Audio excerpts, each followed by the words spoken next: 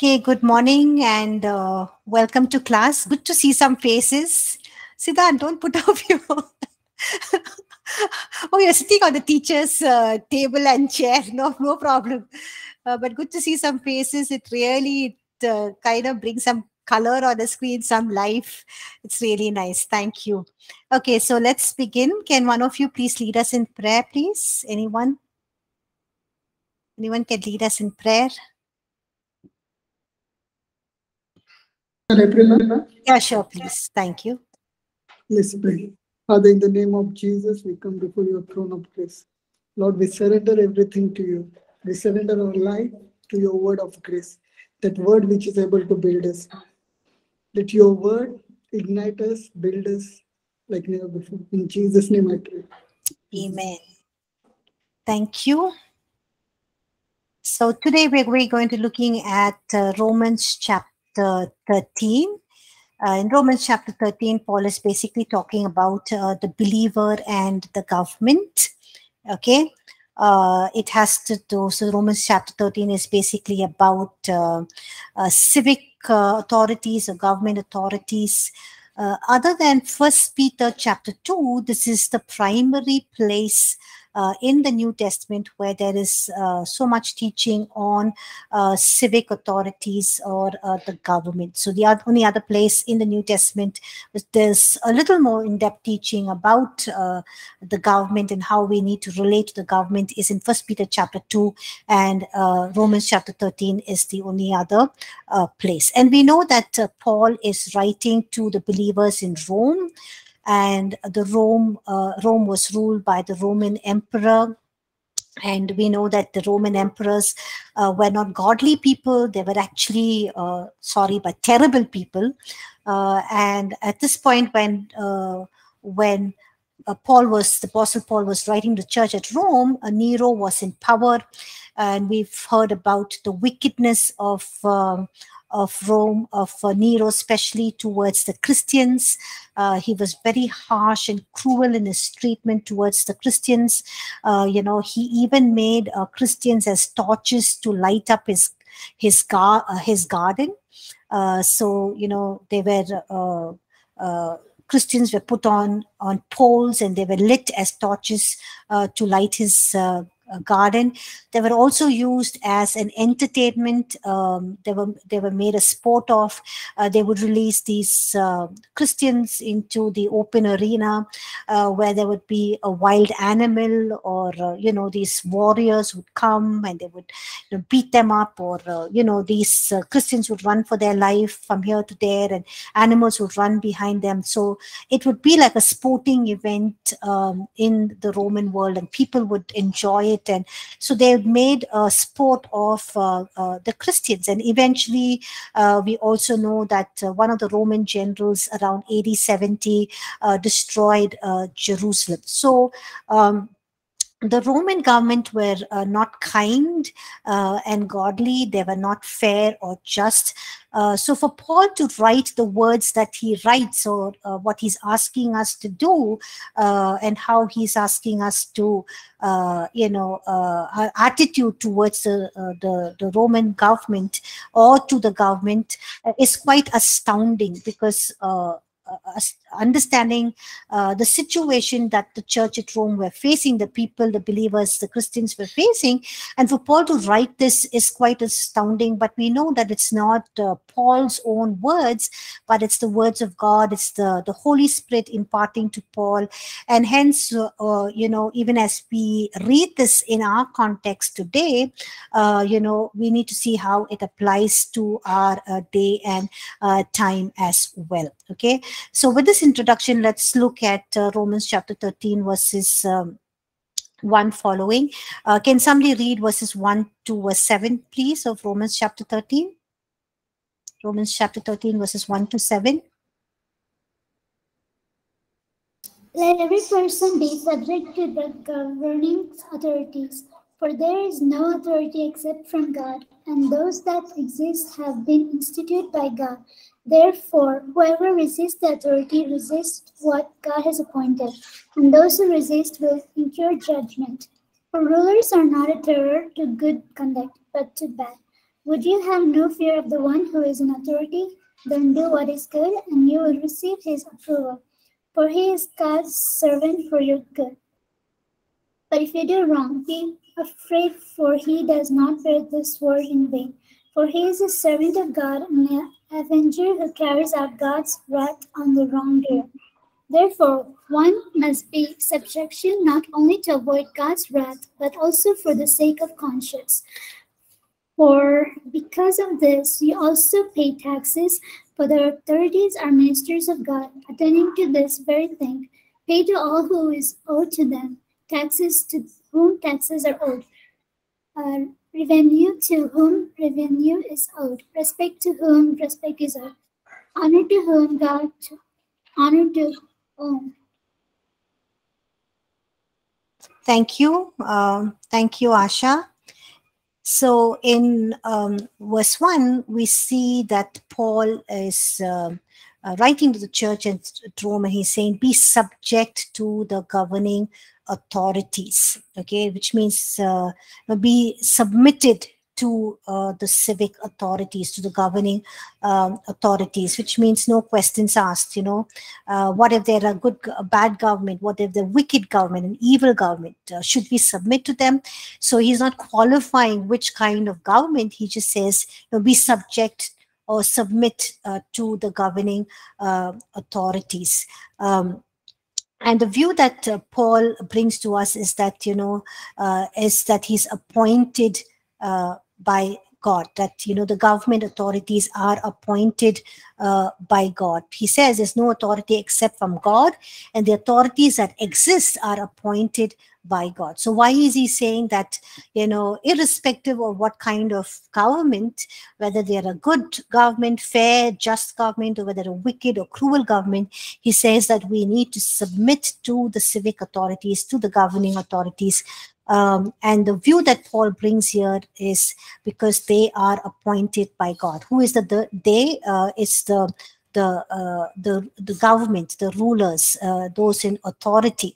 They are appointed by God. They are in that place because God has allowed them, has permitted them, and hence he says, we need to submit to governing authorities. And in verse 2, he says, those who resist the authority, the governing authority, resist the ordinances of God. That means he's saying the ordinance here is meaning the institution of God. So he's basically saying that, the authorities are part of the institution that God has instituted. God has instituted, just like he's instituted marriage, he's instituted the government. And whoever is part of this, who's ruling in this institution of God, we need to submit to them. And in verse 2, he says, don't resist them. Okay, so Paul mentions to us that the civic government in verse 1, verse 2, verse 4, and verse 6, he says, are appointed by God. They are an institution of God. And in verse 6 he says they are God's ministers. If you look at verse 6, it says he says, for because of this you also pay taxes, for they are God's ministers, attending continually to this very thing. So Paul refers to those in leadership in the government as somebody who is appointed by God. They are part of the institution of God, and they are God's ministers. Okay, so they are basically instruments in God's hand, regardless of the form of the government, whether it's a government which is a monarchy or a democratic government or a dictatorship government or a socialist government, whatever it is. Paul does not mention any qualifiers here, and it's also wrong for us to put any qualifiers, but whatever form of the government and those in authority, we need to view them, or we need to see government officials as according to what the word of God says and what Paul is revealing here to us by the revelation or through the revelation of the Holy Spirit, that they are appointed by God, they are an institution of God, and they are God's ministers.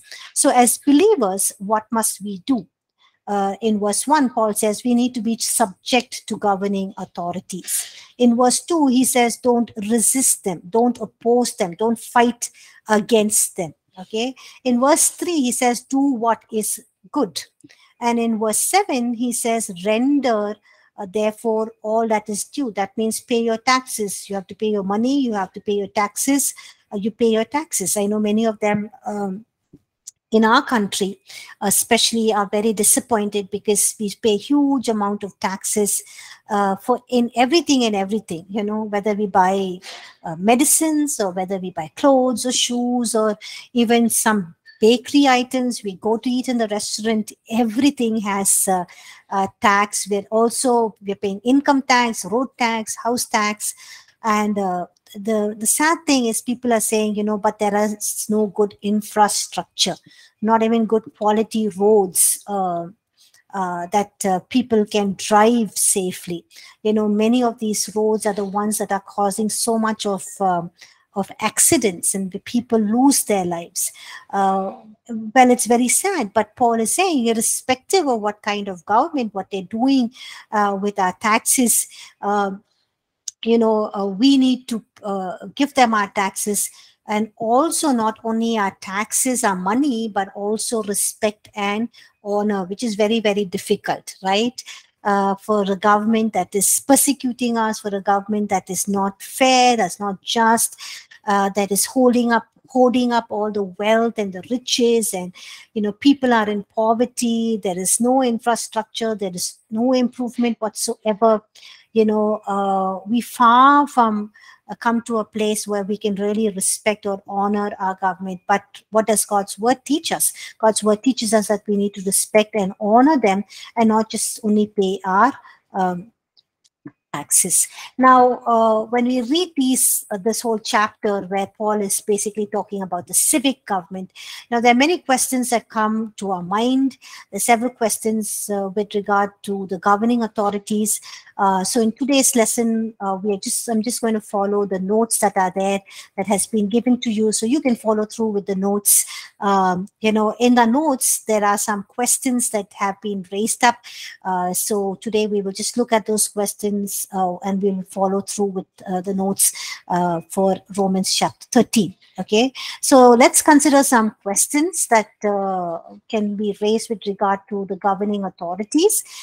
In the first question that is given there in the notes is, in what sense are governing authorities appointed by God, especially those who are, when we look at wicked rulers, rulers who are evil, unjust rulers, rulers who persecute Christians, we can raise up the question, are they appointed by God? Are they in a place where they're appointed by God? And now why are we raising up this question is because we just said, that we just read, and what Paul writes is, he says that governing authorities or civic rulers, authorities are appointed by God. They are part of the institution of God, and they are God's ministers. So the possible question that can come up, that we can raise up, is, are those who persecute Christians unjust, wicked, evil rulers, those dictators? Are they also appointed by God? So let's look at what Scripture tells us. We'll get an understanding about this from Scripture. The first point that we can learn from Scripture is God has instituted governmental authority. Okay, if you remember in your first year when you did. In your second year, when you studied about kingdom of God and kingdom building, you learned about kingdom government from that publication, the Kingdom of God, and we learned there that all authority flows from God, and God has instituted authoritative structures or authority structures in the home, in the body of Christ, that is in the local church, the church. God has instituted his authority structure in the workplace, and also in the government. And I hope you remember, learning these four things. And so God has, instituted the authority structure at home, in the family, but we know that in the sight of God, husband and wife are both equal. Both of them are equal in the sight of God. Both of them, can grow into Christ likeness. Both of them can receive salvation. Both of them can flow in the gifts of the Spirit. Both of them can manifest the fruit of the Spirit. So there is no partiality. There is no male or female, Jew or Greek. All are one in Christ Jesus. So even as a husband and wife are equal, but yet in God's authoritative structure or God's government at home, we know that man is the head of the home. Okay, he's a head and he's responsible. He is supposed to be the prophet, priest, and the provider. He's supposed to fulfill his responsibilities. Okay, in the same way in the church, we know that all of us are a royal priesthood, a holy nation. We're all part of the body of Christ. We're all saved by grace. We're all heirs of God, co-heirs with Christ Jesus. But yet we see in the body of Christ, in the church, in the local church, that we have leaders, we have pastors who are in charge. And so there is a government structure even in the church. Okay, in the workplace, we know there is leadership. We know there are team leads, there are managers, there are senior managers, and then there are CEOs and all of that. So there is a leadership, and as well in the government, we know there is in the government there is different levels of authority that we find in the government. So the Bible tells us that these authority structures are from God. God has permitted these, and He has instituted them. And through these authoritative structures, or these authority structures, God will bring about His plans and His purposes. The purposes of God will grow in and through these authority structures. But the ideal is that the head of the authority structure should submit themselves to Christ. Like we read in 1 Corinthians 11 verse 3, the head of a man is woman. So a woman must submit herself to husband out of her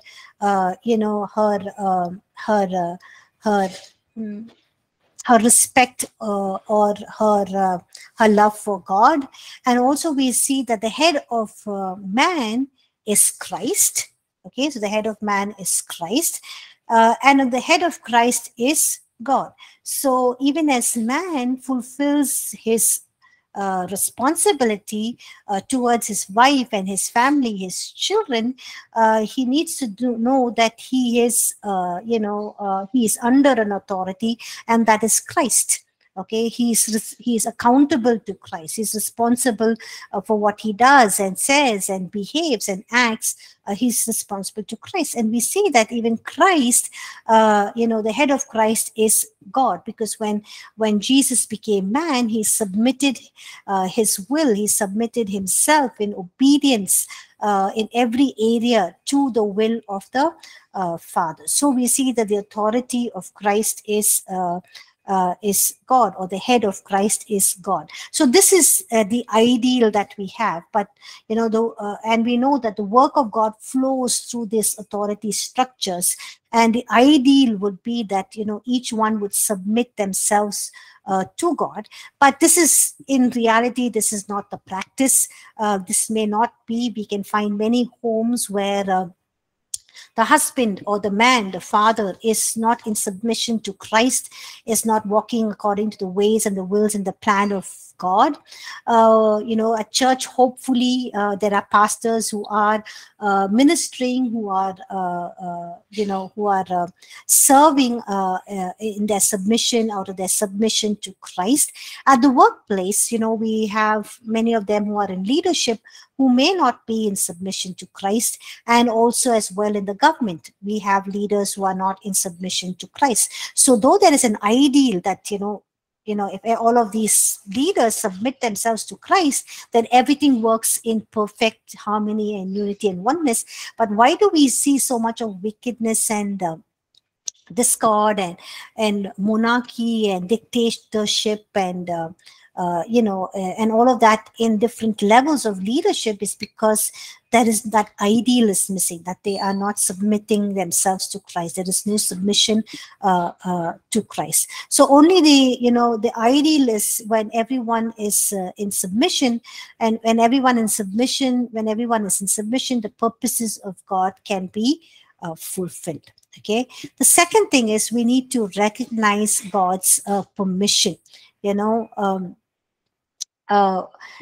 we need to know that every leader is in leadership because God has permitted them. Without God's permission, they cannot be in that place of leadership. They cannot be in that place of authority. So there is providence or permission of God where He allows people to enter into that place of authority. They can enter into that place of authority whether they deserve it or not, whether they have gained that place of responsibility lawfully or unlawfully. Sorry. They are appointed by God in the sense that, they have been permitted by God to be in that place of power and influence.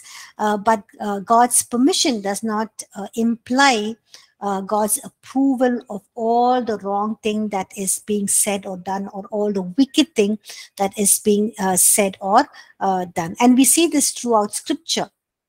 That kings and rulers, come into their place of leadership authority because God permits them to be in that place of leadership, of authority, of power in that particular time and in that particular place. But there are times when God sovereignly sets up one, and we see in His own sovereignty, He puts up one, He raises up one, and He brings down the other. And God sovereignly stirs up kings and rulers to carry out their own specific purposes. We just look at that in a little bit. We look at a few examples, regarding this point. But if you look at Psalms chapter 75, that's given in your notes, Psalms chapter 75 verses 6 and 7. Can one of you please read that, please? Psalm 75, 6 and 7.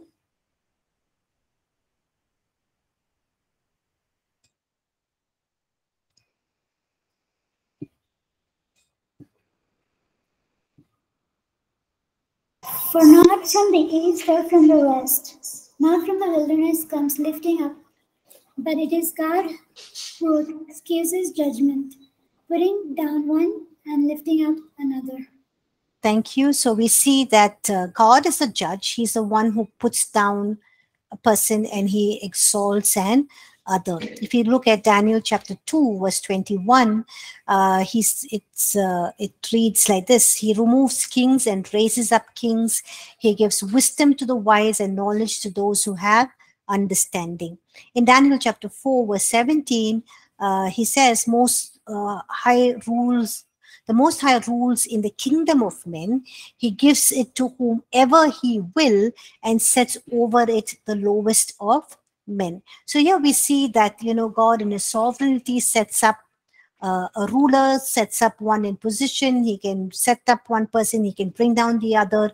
And then He can also, move their hearts to bring out His specific plans and purposes. Just for a few examples, we know that Pharaoh was in that place at that given time, and we see that God uses,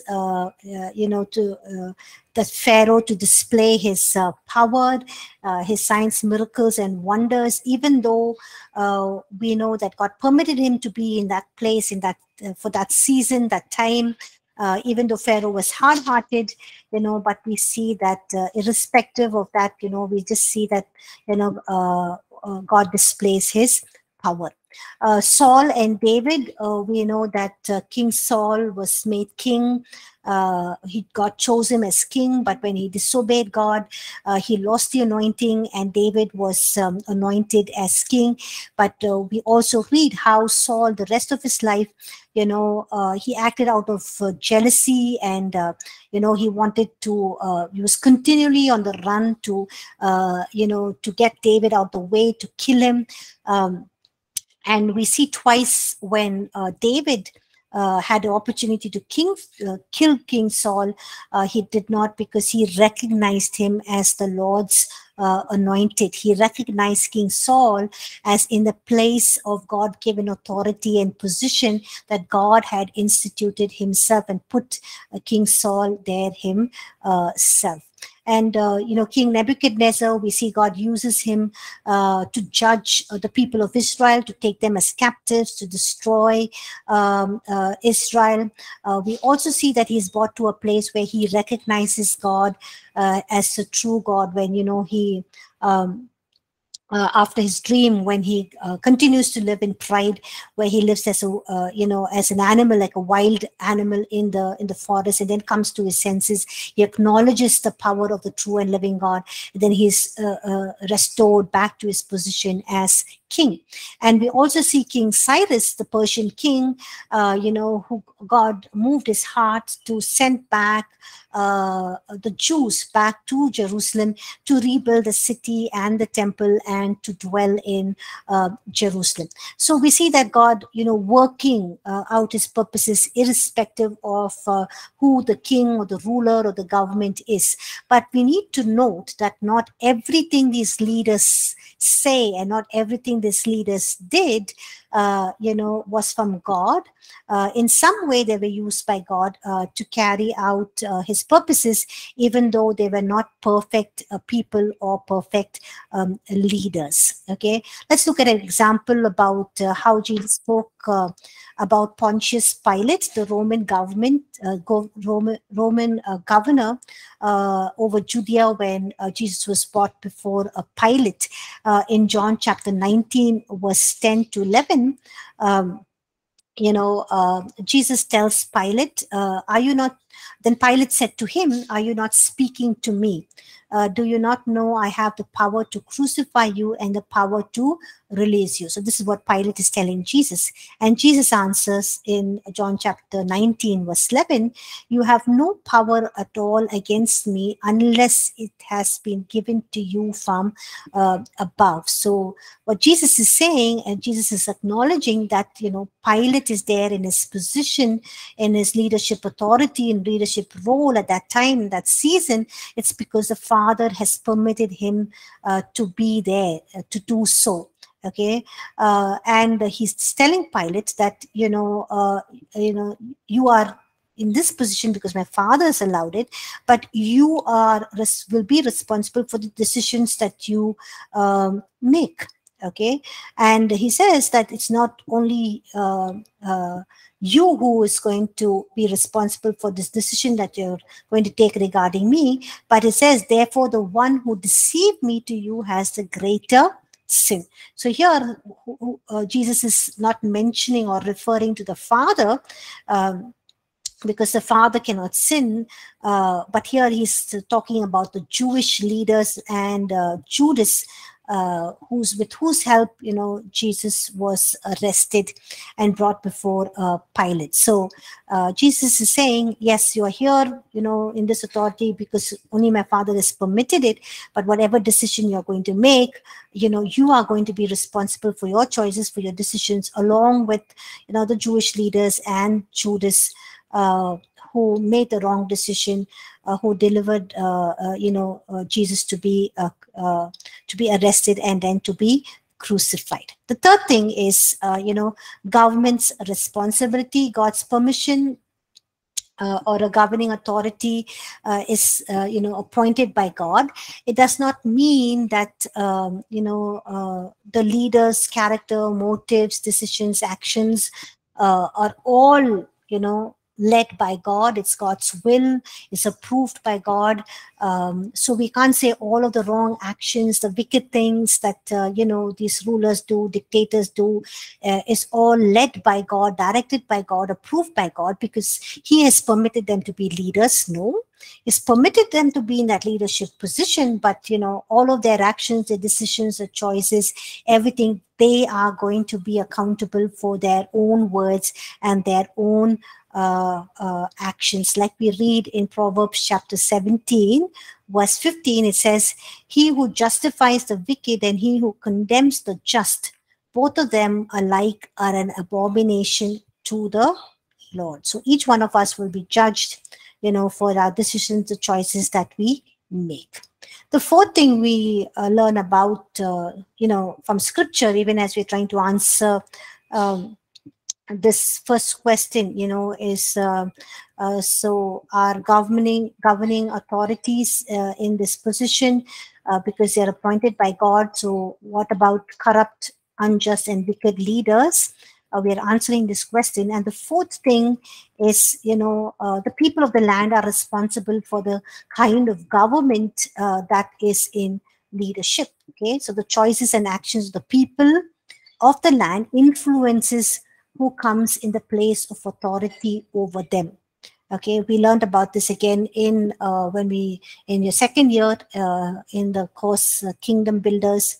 Okay, you learned, I hope you remember that, it says there that a nation always receives the government it deserves. So if a nation is filled with people who are corrupt, who are unjust, who have no regard for godly moral values, then we will have a leader who does the same.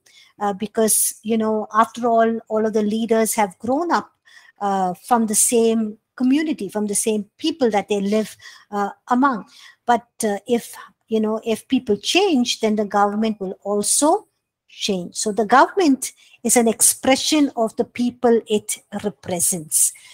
So if you have a wicked government, it basically or a government that is that is a dictator, or a government that there is no moral, ethical values, or there is corruption, it's basically because these leaders have grown up in the society, in the same nation, among the same people, where they have learned these same things. So it's important that we teach the coming generations about right moral, ethical values, godly values, kingdom lifestyle, kingdom values, kingdom principles. Because if we fail to teach our generation, then the nation that we live in will turn out to be far worse than it is in the present situation. So I hope you're all able to see the importance of ministering to children. I've been in children's ministry for the last 22, almost 24, 25 years now. It's sad to see that many of them who graduate from Bible college don't want to minister to children.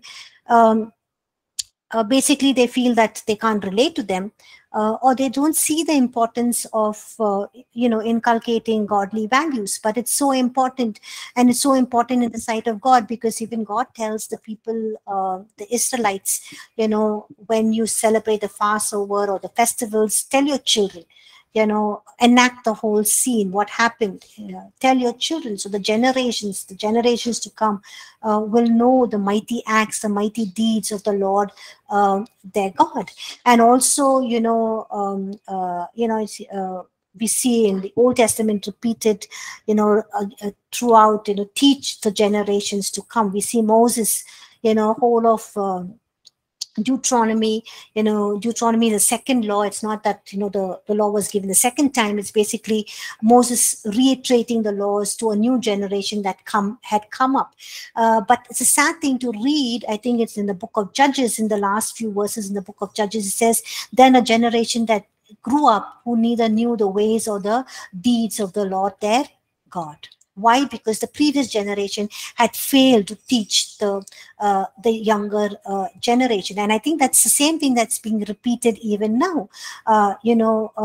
We fail to teach our children godly values and ethical, moral values. And so it's so important for us to teach them, not only children who come to church, but also sometimes we see Sunday schools and churches, they just tell them a story, the same old story, Jonah, Zacchaeus, those Jesus feeding the 5,000, and just leave it at that. So the children know the story, but they don't know, they're not they're growing up to to have a form of godliness but denying its power. And this we also know the importance of teaching children in schools. So at APC we have a school outreach ministry where we go and teach scripture to all children in schools. And I hope people are able to see the importance, because here we're grumbling about our government, leadership, authorities. We're looking at governments and leaders who are coming, who are so dictators, who are so selfish and so corrupt. Our responsibility is that we train the younger generation. Otherwise we'll have a generation that rises up to be even far worse than the generations that have preceded us and the generation that exists even today. Okay. So in Proverbs chapter 28 verse 2, it says, because of the transgression of the land, many are its princes, but a man of understanding and knowledge, right will be prolonged. So you see that, if you, speak wisdom and understanding into people in the land, we see that, the right will prolong. That means the right ways, the right things will prolong, will grow, will have a lasting impact and an effect on the lives and the minds of people. The fifth thing in answer to the question is God can stir the leaders for a specific purpose. So God can change the heart of the king and a leader. We know this very familiar verse in Proverbs chapter 21 verse 1. The king's heart is in the hand of the Lord, like a river, like the rivers of water. He turns it wherever he wishes. Okay, so we know that God can stir the heart of the government, of the wicked ruler, can change him. And so what do we need to do? All we can do is pray. The more the people pray for the land, for their government, for those in leadership and those in authority, we see that God can move their hearts to bring about his plans and his purposes. So in Romans chapter 13 verses 1 to 8, we just looked at a few questions that we answered, but basically in Romans chapter 13 verses 1 to 8, Paul is saying that we are to submit to government authorities. We are to give them honor, give honor to whom honor is due. We need to recognize them in leadership and authority, because they're part of the institution that God has put in place. Even if they're ungodly, even if they're corrupt or wicked, we recognize that God can still work out his plans and purposes even to them, just like he worked it out through Pharaoh, Nebuchadnezzar, Cyrus. But ultimately, God's is final authority. So God can override and stop them. God can intervene. He can override the wrong, the intent to do, but that is in response to our prayers. And from our side, we need to pray for the government of our land, for the leaders that rule us, the future leaders that come into power. Okay. So scripture teaches us here that we need to respect those in government, in authority. We need to honor them. We should not fight against what leaders are doing, as long as it does not violate what God has said. So to what extent, the next question that can rise up in our minds is, to what extent can we submit to governing authorities? Okay, we submit to them to the extent as long as they do not contradict the laws of God, And when it comes to them contradicting the laws of God, in such cases, we obey God and not man. Okay, so let's look at an example here in Acts chapter 4 and continues on to Acts chapter 5. Peter and John are commanded not to preach or teach in the name of Jesus. And what does Peter and John answer? They say that, you judge. He's telling the people and those in authority whether it's right in the sight of God to listen to you more than to God. So he's asking them to judge. Should we listen to man, or we need to listen to God? And the same thing, Acts chapter 5, verses 28 to 29, they were strictly commanded not to teach in his name. But they say that, and they say that if you preach and teach, then, if you are killed, then the blood will not be on us, but will be on you, because we've already warned you.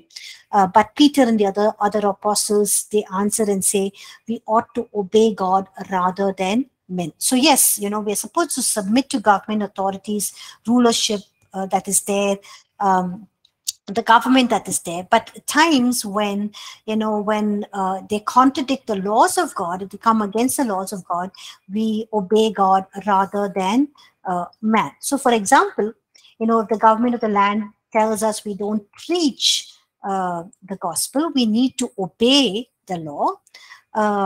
But do we obey the law of the land, or we do obey the mandate of God? Yes, we must be careful not to go against government authorities, which means we don't use people's homes, we don't use our office spaces, or we don't use public places just to preach and teach, because we need to submit to the law of the land, to the government authorities. But at the same time, we can preach or teach in our own homes. We can preach and teach in churches, in homes where or in halls where people are gathered, where Christians are gathered. We can preach and teach. But at the same time, we obey the mandate that God has given to us, and also be careful not to violate other people's personal space, or the government's personal space, or the law that they have put. So we don't use other people's homes or office spaces or other public areas to preach and teach, but it's okay to use our own homes, or the buildings that we have, the so-called churches, to preach and teach. Okay. Another question that can rise up is, should we not raise up our voices to express our concern or stand for injustice or wickedness?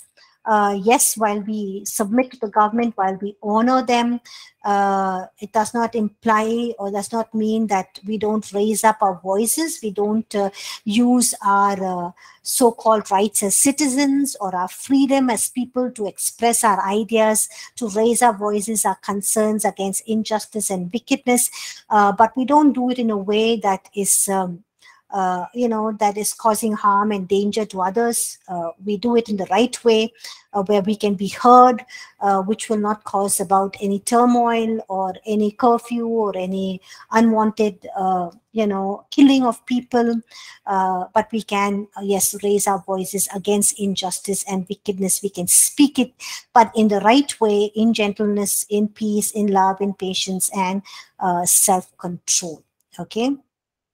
Proverbs chapter 25 verse 5 says, take away the wicked from before the king, and his throne will be established in righteousness. So if we have to apply this verse in our modern day context, it means, if people raise their voice of righteousness before leadership, then they can help the government be established in righteousness. So sometimes when we raise up our voice to the truth against wickedness, injustice, when actually, before leadership, we are actually helping the government to establish, a government or a law or a rule, or to execute righteousness and justice. But yes, we need to open our mouths and plead the cause of the poor and needy, as we read in Proverbs chapter 31, verses 8 and 9. I'm basically today just following the notes, so I'm just going through it, and I'm just assuming all of you have your notes and you're following along with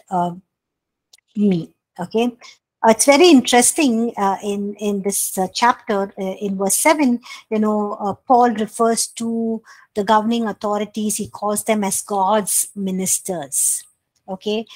Basically, the word minister is similar to the English word for deacon, and it basically represents God's intent for governing authorities.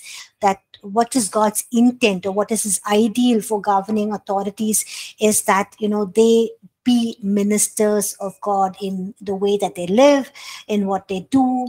But many of them, we know, fail in this calling. They fail in their practice, in the way they're living their lives.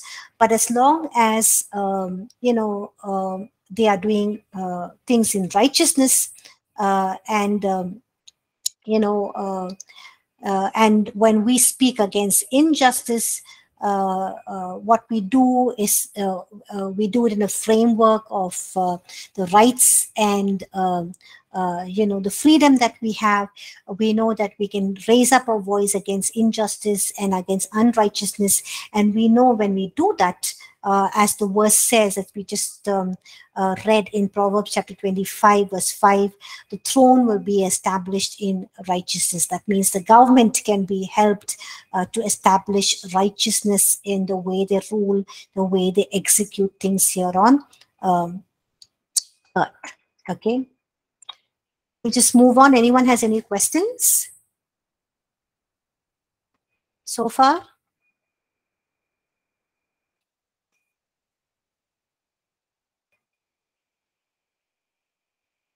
So basically, in verses 1 to 7, Paul has been talking about or telling us to submit, to obey the government authorities. In verses 3 to 5, he says we are to submit to governing authorities. In verse 5, in verse 3, he says, why should we submit to governing authorities? So that we can receive their approval.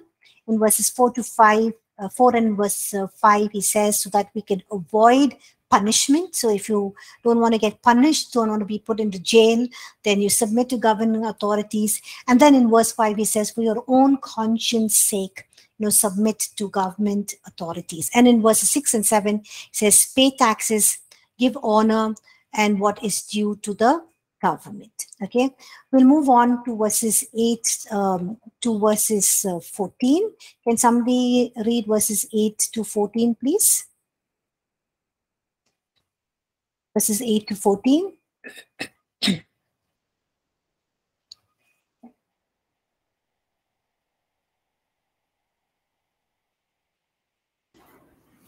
I read, Pastor? Yeah, sure, Quinn. Thank you.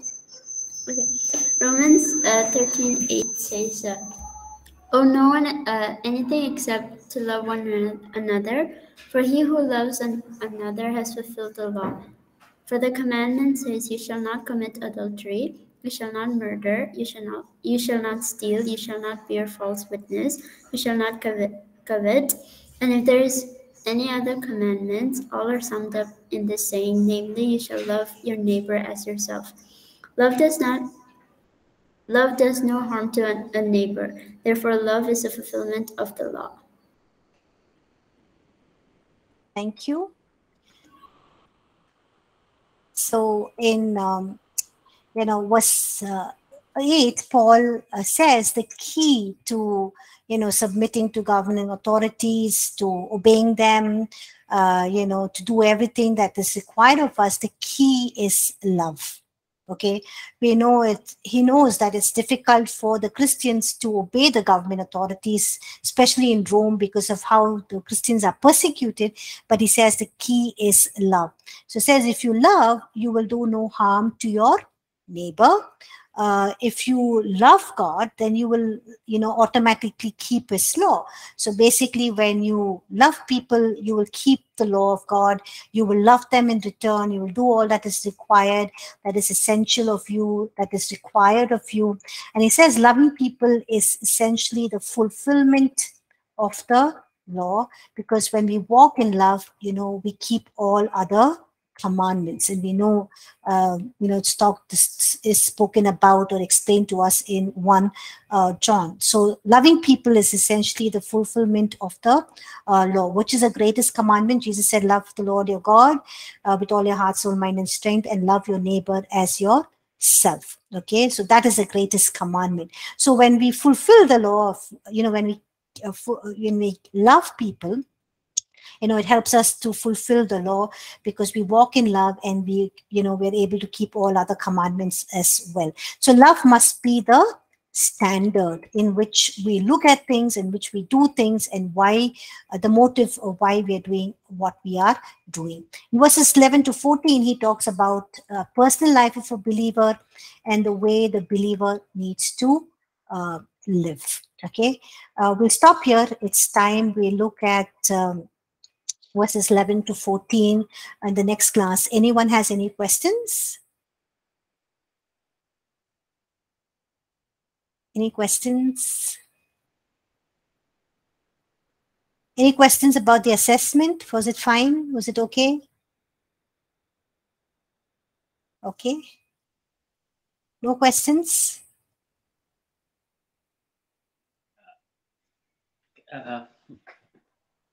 Pastor, Yes. I have a question. Mm-hmm. Where do we draw a line between obeying leaders, as the Bible command us, and when they cross the line where we say, okay, this is enough, we cannot obey you, we'll have to take matter in our own hands or things? Where do we draw the line? Is there a line, or we have to obey them all the way? Thank you, Pastor. Good question, Maggie. So I think when it comes to the law of God, when it's asking us to go against the law of God, the standards of God, but he's asked us that time we choose to obey the law of God. And we know that when we obey the law of God, we can be persecuted, we can suffer harm, but we are asked to obey God rather than man. Of course, God will take care of things. He will help us. There are times when people were persecuted, even killed, murdered, died because of they obeyed God rather than obeying man. Like for example, Shadrach, Meshach, and Abednego. So where do they draw the line? They had to make a stand. They made a stand. What about Daniel? Asked not to pray to the king the next 40 days, or but he comes back to his house and he does the same thing that he does every day. So when it comes to God and man, like we looked at the example in Acts 4 and 5, Peter and John and the other person says we rather obey God rather than we need to obey God rather than man. That is what is right for us to do. So yes, that is where we make the decision and we choose, and we have to go by what God is asking us to do. That is where we draw the line. Does that help, Maggie? Yes, Pastor. Thank you. Thank you so much. Okay, if there are no questions, then we'll end class. Thank you, everyone. I'll meet you all again on Friday. Till then, have a blessed week. God bless. Thank you. Thank you, Pastor. Thank you, Prabhakar. Thank you, Abhishek. Thank you, Supachit. Thank you, Pastor. Thank you, Sei.